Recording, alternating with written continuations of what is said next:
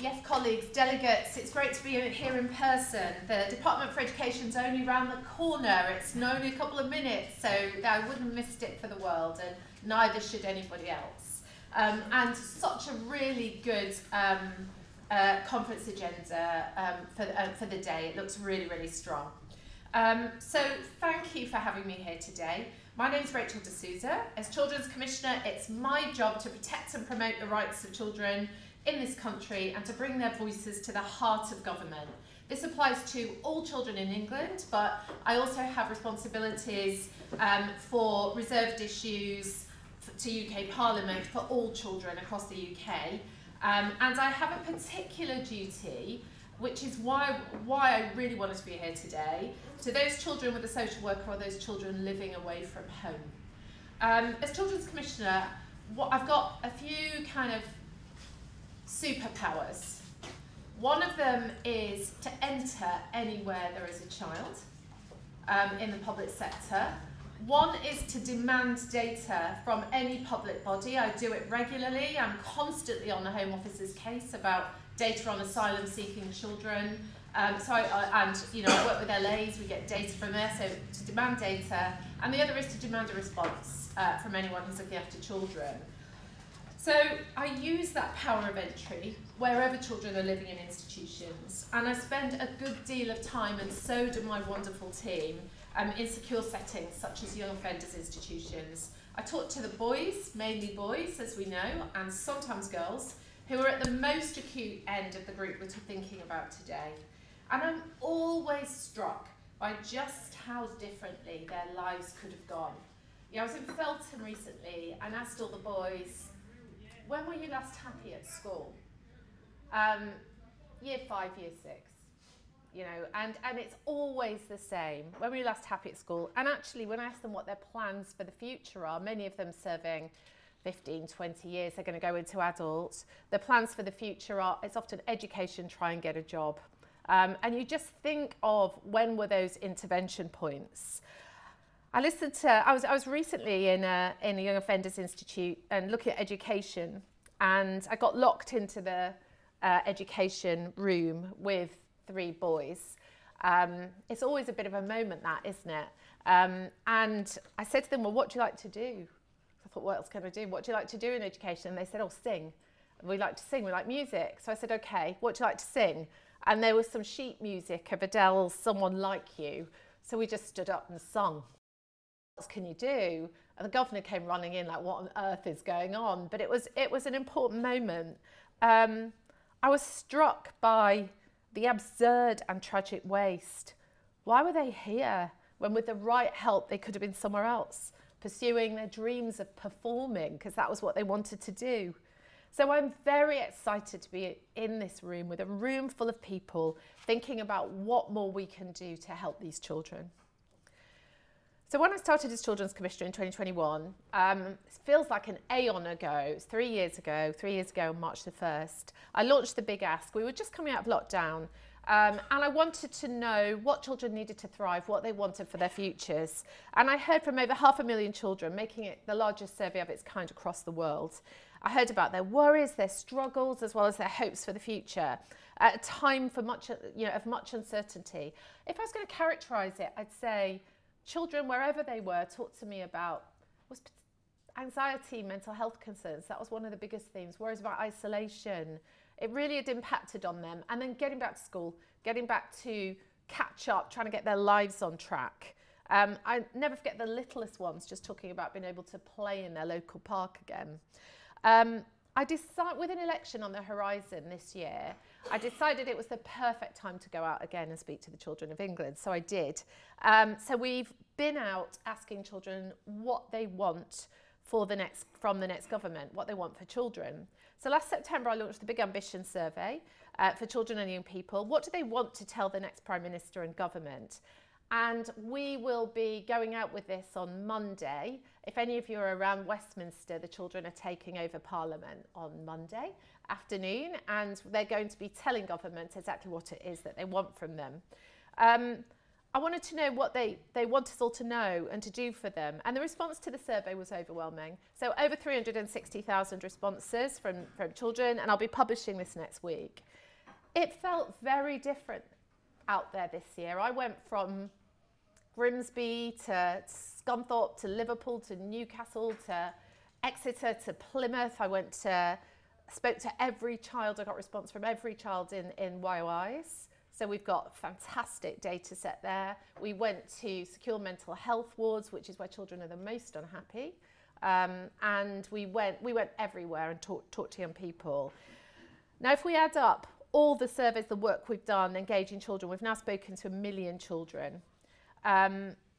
We spoke to 14,000 children with a social worker this time. And I want to take this opportunity to thank all the professionals here today who helped us get that survey out to children and ensure their voices were heard. It means a great deal. It means a great deal to me, but it also means a great deal to the children who are absolutely like, I think one of the things they feel most strongly about is that they've done this and they want a response.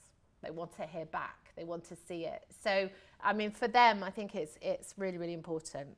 As I say, the findings will be published on Monday, but I've been struck by the way children across the country have spoken about violence and their fears of violence. Look, it wasn't just in Liverpool that the kids talked to me about worries about knife crime. It was in Amersham. It was in Exeter.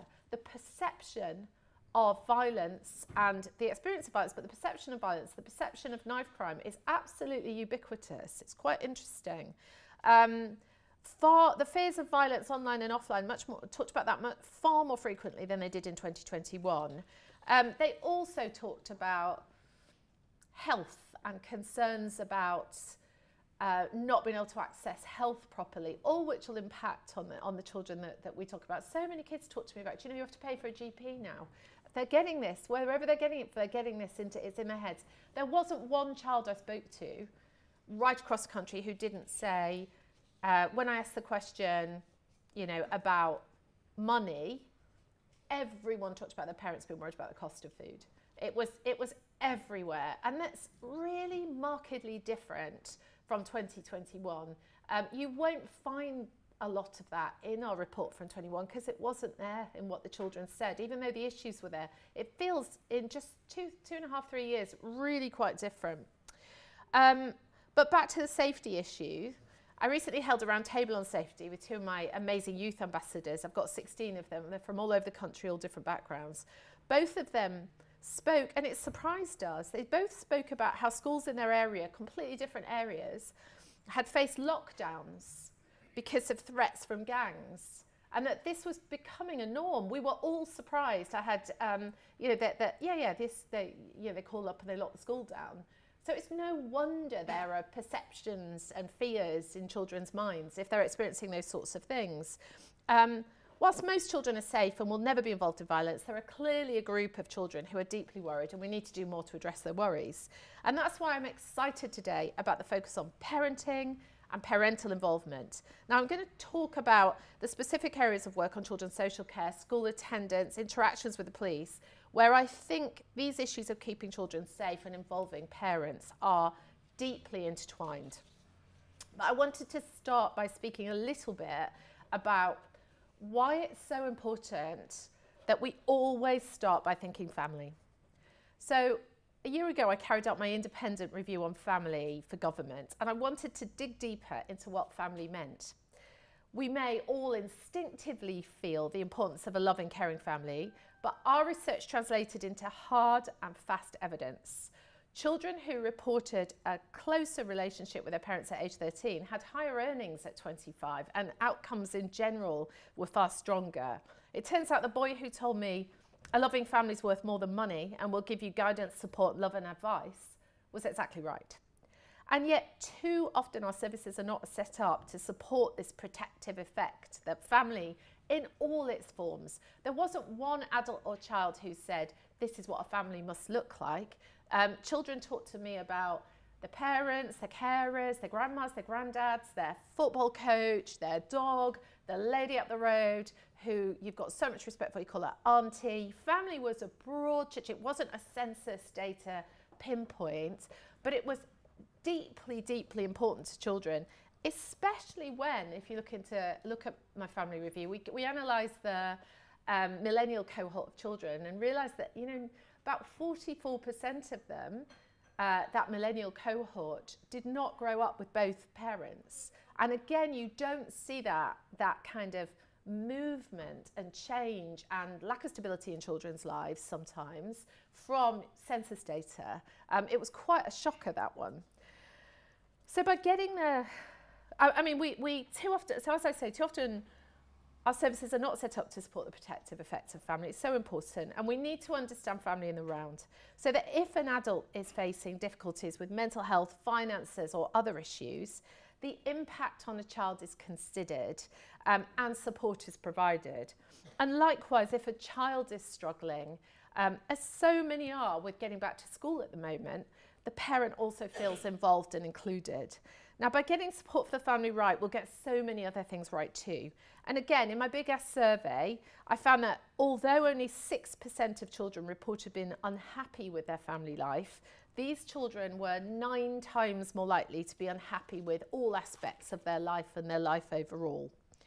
Now, the vital importance of families come through just as strongly in the Big Ambition survey, and particularly around how any strain and difficulties felt by parents is absorbed by children. Gosh, I think that's one of the key messages, how much children are absorbing the anxiety that the adults are feeling, whether it's in the home, whether it's online or around. It's really very, very stark when you talk to children, and very different over this past couple of years. And particularly how the number of children talking to me about cost of living makes this abundantly clear, and again feels quite different.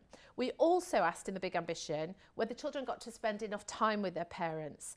And I was struck by how older teenagers were the least likely to agree, and they most wanted it, even though they themselves were really conscious of the fact that when mum asks how you are, or, you know, you just go, oh, but they were like, keep asking, you know, keep asking. And I think there's some really strong messages there.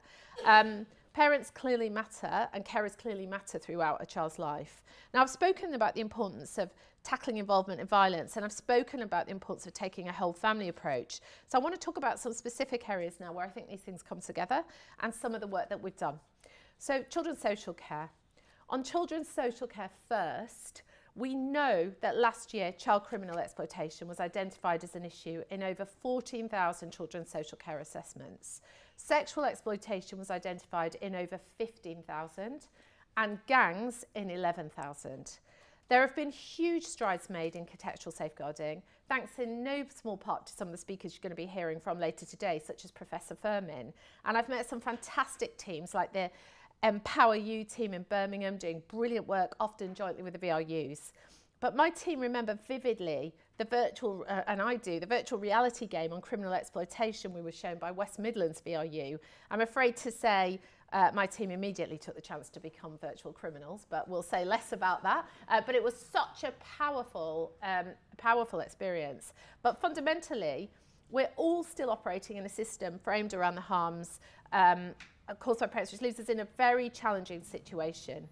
When I speak to social workers and parents, I'm so often told it's the parents whose children are being drawn into crime, or crucially perhaps where they think it might be beginning, who are the ones actively seeking out involvement from social care, but finding that their child doesn't quite fit or doesn't quite meet the threshold.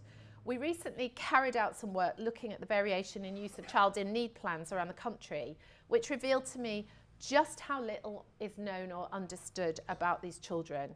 We found 10 to 15-year-olds are more likely than other children involved with children's social care to be on a child in need plan, although the reasons why are hard to unpick. We found the length of a plan varies from just over a month to just over a year, again with very little understanding of why. And we found the rate of children on child in need plans is 10 times higher in some parts of the country than others.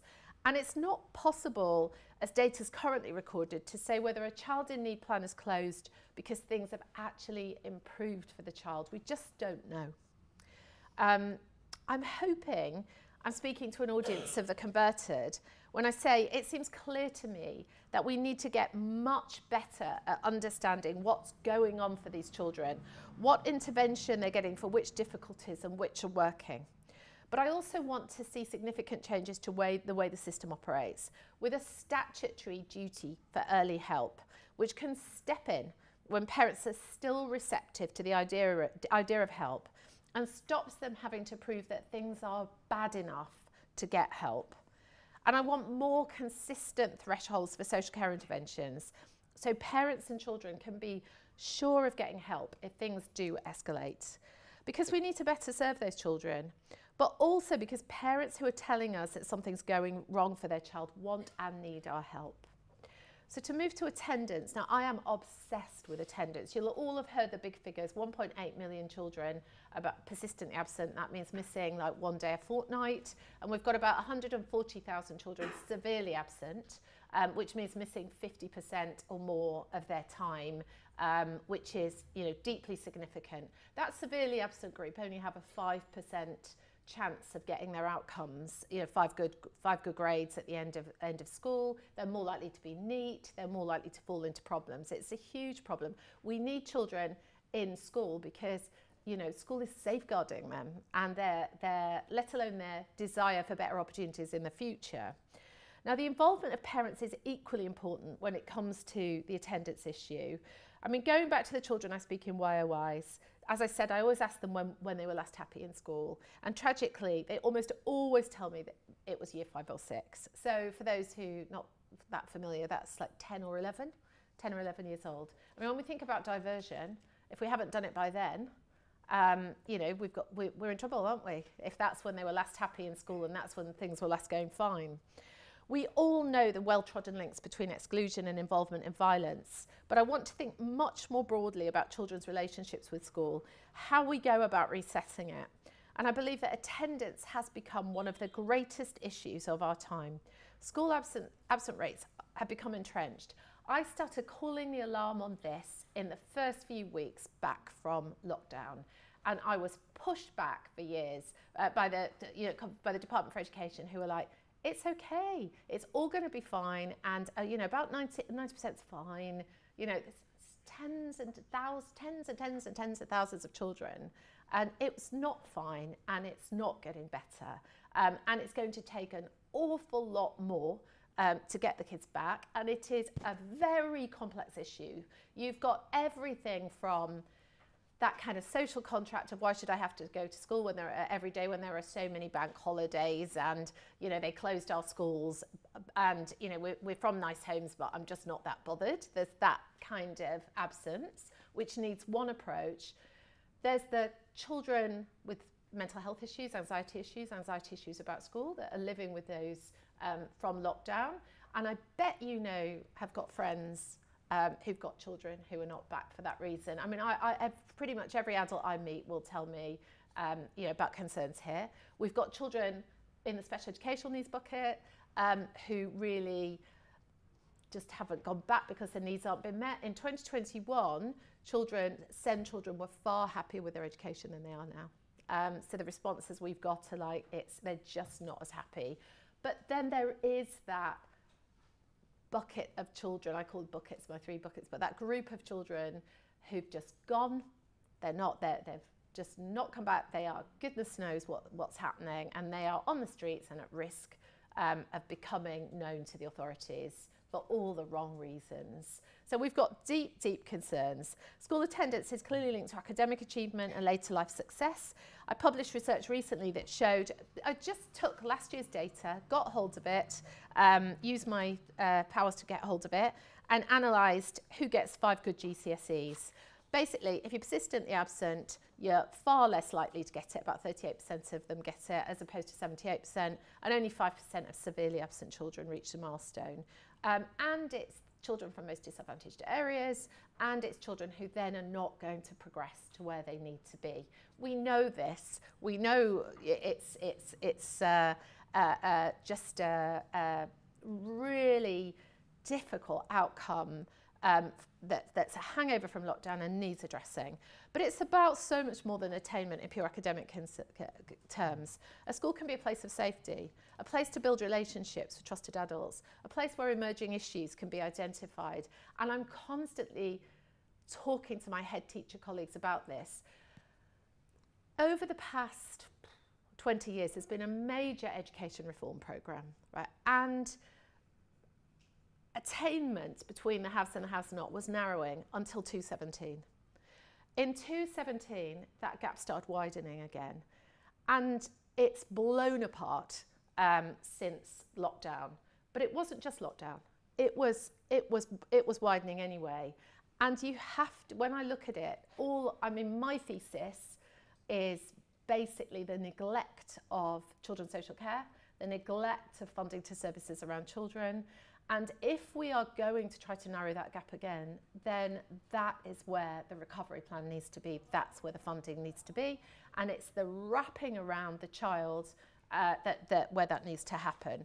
And I think it's a massive challenge for us. It's not one that we could have necessarily realised or known or realised how difficult it was going to get, but it's there and we can't ignore it. And we can't be islands anymore. Schools can't be islands. You know, they've got to be working hand in hand with health, with social care, with justice. Many are, but I think we in local areas need to be doing this so much better. We're not going to solve the attendance problems if we don't, let alone attainment issues. So this summer I conducted roundtables in areas with some of the most challenging attendance rates. I was in Croydon, parts of Kensington, Hull and Birmingham. Where there had been success, school leaders said they'd obsessed over attendance, but so did public health, and so did the ICB members, and so did, you know, the children's hospitals, and so did it became everybody's job. Teachers told me how building the relationships with parents and families was actually crucial for getting children back. In many cases, the solutions on attendance do lie beyond the school gates, and that's why we need to see attendance as everyone's business. It is far better for everyone in this room if the children are in school. It's far better for the work that we do. It just is. Everyone, as long as the school is the right place, it's welcoming. And actually, some of the feedback I've had from the children in the Big Ambition, this is going out Monday, but getting it in advance, only 60% of them say they enjoy school. There are some real challenges about what we're actually doing, the wider, and as you get older, you see it drop off. You know, so whilst the kids are telling us from all backgrounds that they know they need to do their maths and their English, and they know there need to be rules, but they also want a wider curriculum. They want fun. They want the activities, they want the sport, they want to do that. And it's coming across loud and clear, and I think we need to listen to them. Everyone involved with the care of children, I think, needs to be part of supporting children's attendance. Schools, local authorities, children's services, community groups, we all have a duty to support children who are struggling in school, and it's good for all of us if they're back. That's my basic thesis. And finally, I wanted to turn to policing. There are countless things we could talk about when it comes to relationships between children, their communities and their police. And, you know, I'm always overwhelmed by, you know, wherever I go and we have these conversations, children really want the police. They know the police have to do some difficult jobs. They want the police to keep them safe. They want to be able to trust them. And it comes across really, really strongly. And those relationships are so important. And I'm so pleased we've got police colleagues here today. I want to focus on just one of the most contentious police powers, namely strip searching. So last year, basically, I met Child Q and her family and promised her, because she'd been told that she'd been the only child strip searched in school. And so I promised her I'd check whether that was true.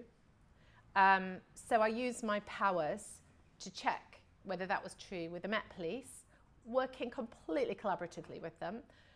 And I was so shocked by what I saw, you know, both about the number of strip searches, but also where it had happened, that I felt I had to look right across the country. And all police authorities collaborated, gave us their data, and it was really difficult. We had children, you know, there were examples, first of all, the data wasn't collected as well as it should have been, and I know that that is doing so much better, but there were children strip searched by police of the wrong gender. There were children strip searched in places they shouldn't have been.